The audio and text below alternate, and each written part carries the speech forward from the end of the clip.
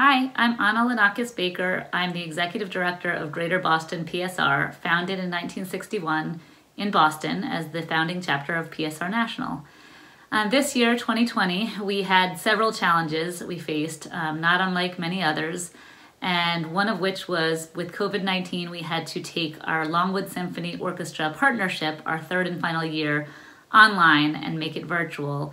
It was in person in the beautiful Jordan Hall for 2 years, and it was such a wonderful event. And we had struggled to figure out how we would make this work. And so this year we decided to figure out some kind of capability to do it from the comforts of our home. And we partnered again with IPPNW, the International Physicians for the Prevention of Nuclear War, also based in Boston, founded in the 1980s. And we had Secretary William Perry, the 19th Secretary of Defense under Bill Clinton, as our honoree. And we had several of our GBPSR board members speak and present, and it wound up being a really wonderful evening. We hope you'll check out the recording on our website, which is gbpsr.org. Also this year, we fought, again, the Weymouth compressor station, which had been slated to be built in the tight-knit town of Weymouth, Massachusetts. And unfortunately, even though we warned of real risks over a year ago in several reports that you should also check out on our website, the federal governments and the local governments had all allowed this to be permitted. And so the compressor station is in the process of being built. Unfortunately, on September 11th, 2020, even though the plant is not operational, 265,000 cubic feet were released of natural gas, fracked gas, into the air. And so even though we had warned of these risks and the plant is not yet operational, problems are already occurring. The plant just experienced another natural gas release a couple of weeks ago. And finally, the governor, who has been very difficult to reach, also agreed that the plant should not be operating in such condition. We are worried that once these fixes are made, the plant will be operational again and will be put online.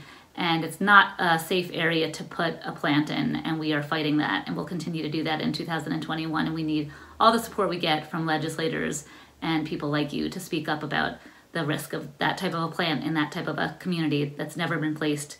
A plant like this has never been placed in a community so tight before. It's not safe, it's not healthy. Also in 2021, we're really looking forward to being a part of the Allendale Coalition, which is a coalition of groups across the state of Massachusetts focused on climate change impacts and disproportionate impacts on communities of color and impoverished communities. And we look to try to raise awareness and educate people and pull folks in to the issue surrounding the risks of climate change on local communities.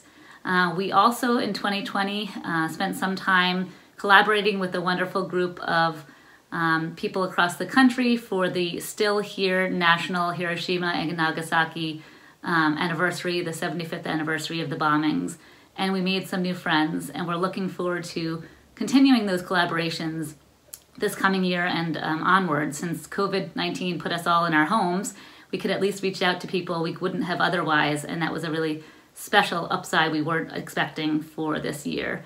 So we're hoping to continue some of that work and force some of the groups in our coalition to jump on board with us. Force is probably not the right word, but convince them to jump on board with us and push for some new back from the brink resolutions in towns across the state and in the region. It's a call to prevent nuclear war. And we are trying to get the Boston City Council and the Massachusetts legislature to also endorse back from the brinks like so many towns and cities across the country have done. That will be our #1 goal on the nuclear program for 2021. So please do consider checking out our website, gbpsr.org, and giving to us if you're able. And we would love any volunteers in the Boston area to join our monthly meetings every first Monday of the month on Zoom right now, and hopefully eventually back in person next year. Thanks so much.